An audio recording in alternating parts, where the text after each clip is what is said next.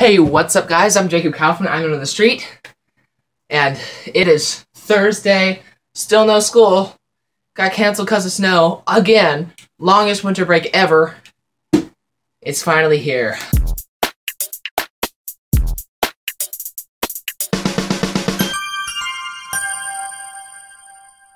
I got, as a Christmas present, as one of my Christmas presents, some money to put towards a Mac Pro, and I'm going to tell you all about it while I'm opening it. Let me tell you, I've been waiting for this specific one that I won on eBay for just a few days. It shipped on Monday, which is pretty good. I won it on Friday, but yeah, it shipped on Monday, and it's here on Thursday. It came all the way from New York, and yeah, but I've been wanting to get a Mac Pro for a very, very long time. I am so excited to finally have it here, and it just got here literally like 10 minutes ago. Not even that. It's like 5 minutes ago.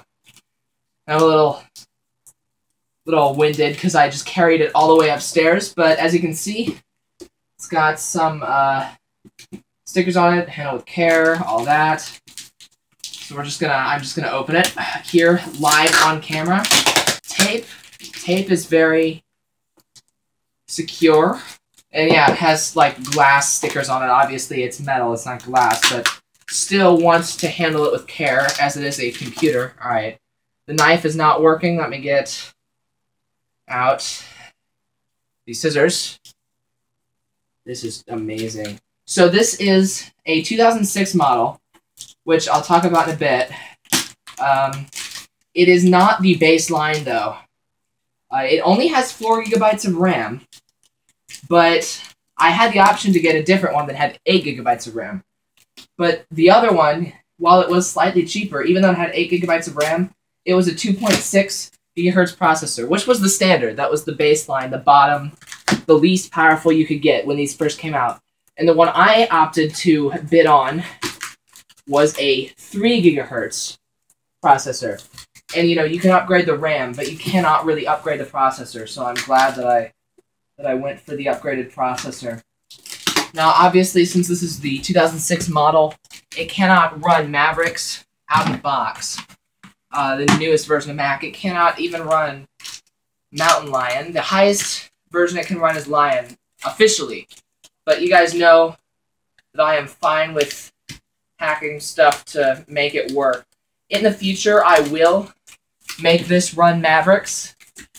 Probably will not make it run OS 11 if they decide to release OS 11 after Mavericks, which I think would be a good idea. But yeah, I will certainly make it run Mavericks in the future. The reason I'm not right now, in addition to only having 4 GB of RAM, it does have the baseline NVIDIA, I think it's 7300 GT or something like that. Man, there's a lot of tape here. But yeah, finally have this thing. This is going to be acting as my web server. Now, when I upgrade the RAM in a video card, which is not going to happen immediately, because I don't want to spend all my money on just this one machine. When I upgrade the RAM and the graphics card, I will upgrade this to Mavericks, because the processor is a 64-bit processor. This has it's only quad-core. It's not an 8-core. 8-core would have been outside my budget, but I will eventually use this for like video editing and whatnot. But right now, I'm not going to use it for video editing. I'm still using my powerful custom-built PC for video editing. This is going to be my web server and Mumble server and whatever else. Oh my gosh. This is just great. This is great. Let me make sure we're definitely recording. Yeah. This is so cool. Now, this is grade B, which does not mean that the computer has lower performance than a grade A. It just means this is going to be scuffed up a bit. So nobody freak out when this is a little scuffed up. Original Apple power cord, it looks like, which is great. You know, custom power cord wouldn't be that bad, but original Apple power cord, just held together with a rubber band. And I will link the store that I bought this from, that I won this from, Computer Overhauls. Like I said, they're based in New York, but it's an eBay store. So, yep, Mac Pro 2 times 3 GHz Exxon dual core, so that's quad core total. 500 gig hard drive, and I'll be putting my 120 gig SSD in here as well.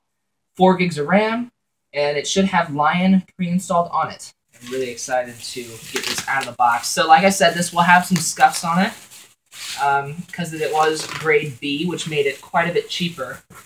But, you know, that's alright. Man, this is heavy. Obviously, this is not the original Apple packaging, but, you know, that's alright. All the ones with original packaging cost more. Honestly, I'm just happy I got. This is still a really powerful computer.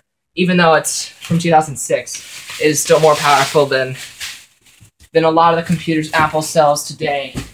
Okay, so we got a whole lot of bubble wrap, which is great. You see that on pretty much any eBay computer thing.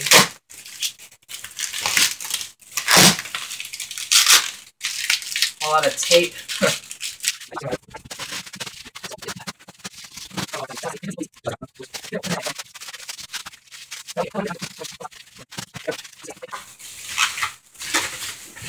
Uh-oh. Alright.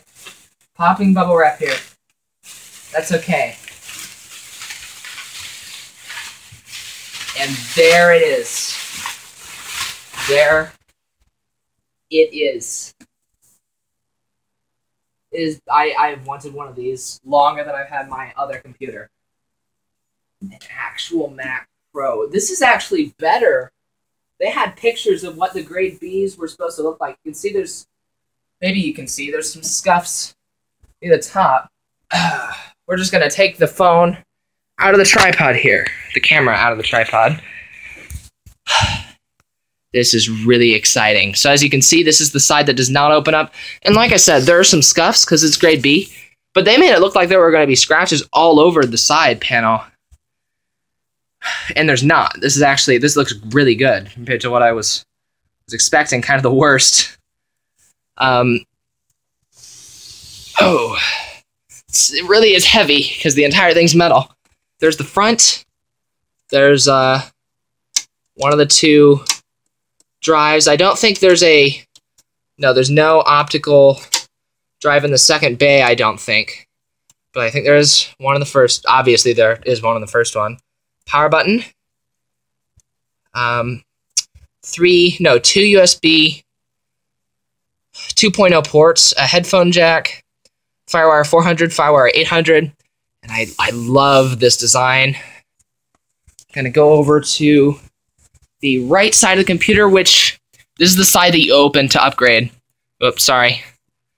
All right, so this actually is not bad at all. Camera kind of makes it look like this part's not jutting out. That's the light reflecting right there. The top of here is actually kind of just a little bit farther out. We'll get to the back in a moment. But no, this computer is in very good shape. There's hardly any, like this is the only scratch on this entire panel. This looks very good. And this is so cool. If I flip the switch on the back, cannot believe I finally actually got one of these.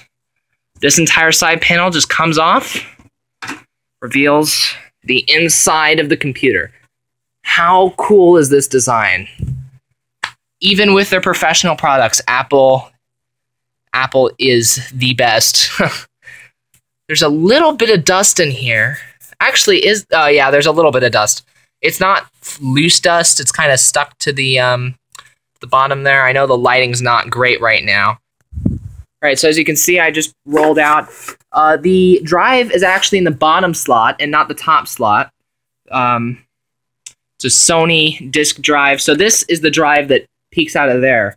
And yeah, I thought it would be in the top slot, but it's actually in the bottom slot. Now, I thought that this would be SATA, but turns out it's actually IDE. Which obviously the hard drives are SATA 2, 3 gigabytes per second, not SATA 3, which is 6 gigs per second, but that's okay. But yeah, I thought this would be SATA, but that's actually IDE, which is fine. As you can see, this latch, when you put it down to close the computer, all the hard drives get locked into place, but when you open that latch up, then the locks open up. And this has all 4 drive bays, correctly numbered in all, 1, 2, 3, 4. So we How do we get these out? All right, so this one was easy to get out. Just an empty drive bay, and it's going to be kind of difficult to get an SSD in here, but we'll make it work. I'll talk about that in a moment. So yeah, obviously none of those have anything in them. This first one, ow. Okay, we'll be right back. Right, so now I'm bleeding. I'll need to figure out how to do that better. Yeah. See, I just cut myself. I was pulling on here, and then my knuckle went against the hard drive. I just cut myself on the hard drive. I made a good slice into my finger there. So that sucks. But green power, Western Digital. So this was not what originally came with this computer, but that's all right, because what originally came with this computer was smaller than this. And this is a full 500 gig hard drive. 500 gig. So as you can see, no you can't, but I can see in there the SATA port at the very end mounted there. So yeah, you just pop it in, and the drive actually plugs in straight to the motherboard just like that. It's plugged in now. These are the RAM risers. It's kind of hard to do this with just one hand. All the RAM goes on these, obviously, because they're RAM risers. There we go. So as you can see, 2 empty slots and 2 1 gigabyte. All right. Oh, those are 2 gigabyte things, which is 4 gigs. I guess the bottom one must be empty then. Yep, bottom one's all the way empty. So 2 gigabyte slots, and then 6 empty slots. So I can upgrade that to my however much I want to. Not sure what's in here. I think the processor. Fans are in there, and this is plastic, but all the rest of this is metal. It's aluminum. Behind here, this is the power supply, and then here's the video card, which is a cruddy little 7300 GT, I believe. You can see there, which is worse than the one that I had in my computer for the first year I owned it. The really crappy one I got off of Newegg for 30 bucks. But that one that I had does not work with Mac. You have to have specific Mac ones. So yeah, as you can see, the first slot is double wide. Like there's a, maybe you can't see, but there's like a slot. And then this second slot, there's no slot on the motherboard, just a slot on the case for double wide graphics cards.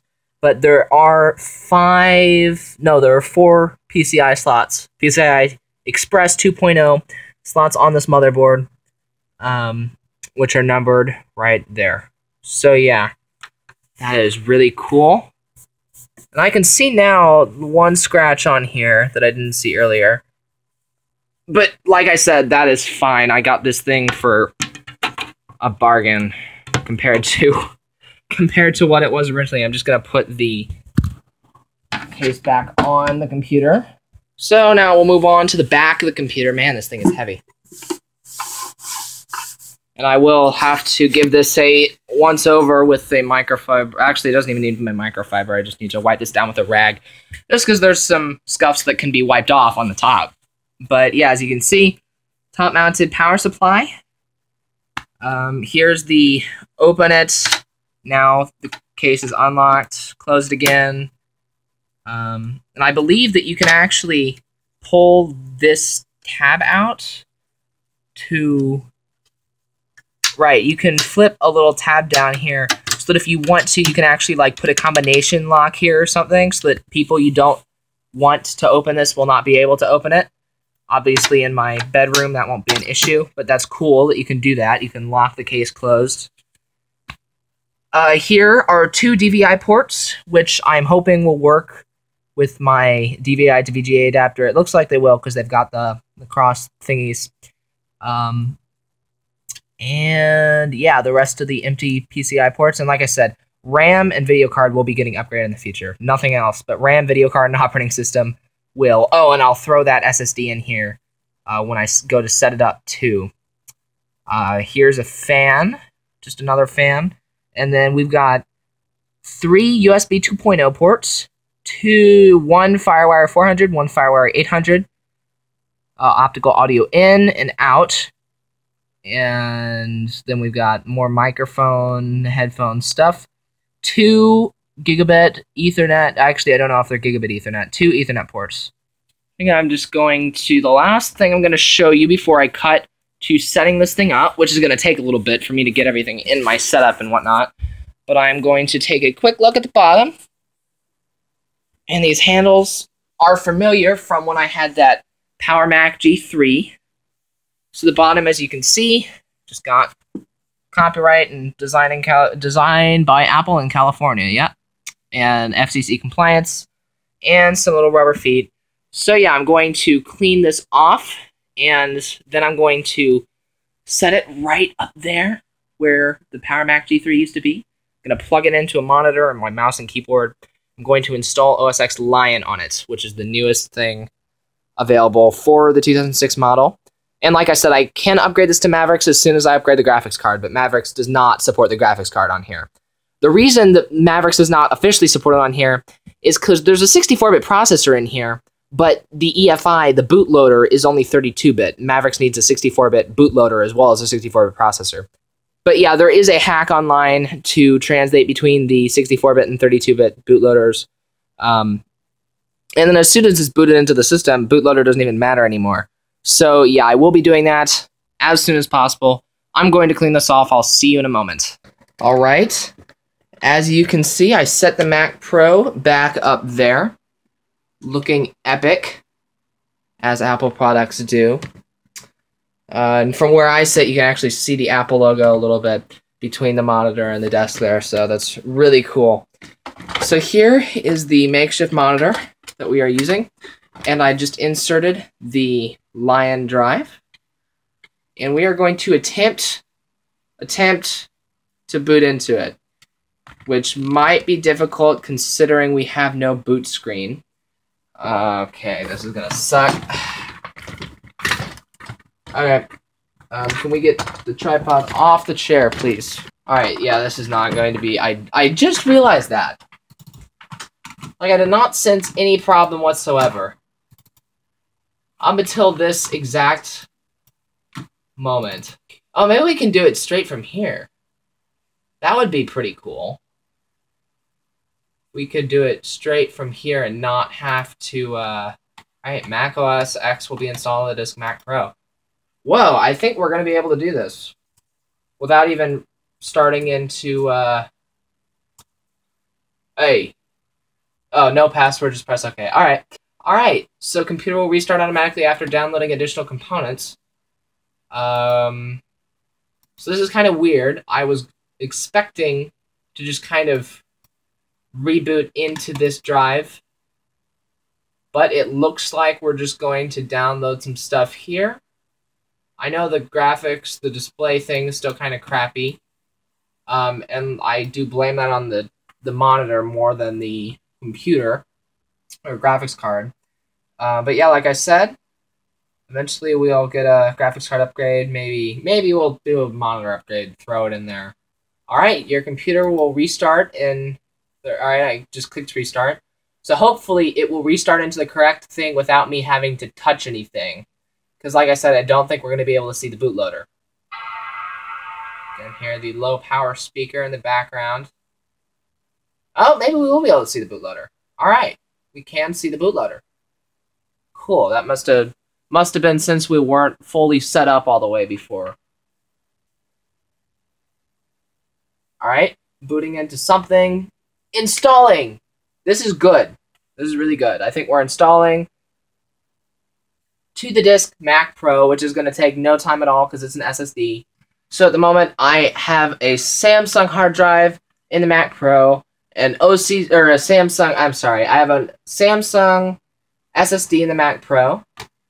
Restarting computer. Samsung SSD in the Mac Pro and a Western Digital hard drive. And then in the i7 workstation that I built, I've got an OCZ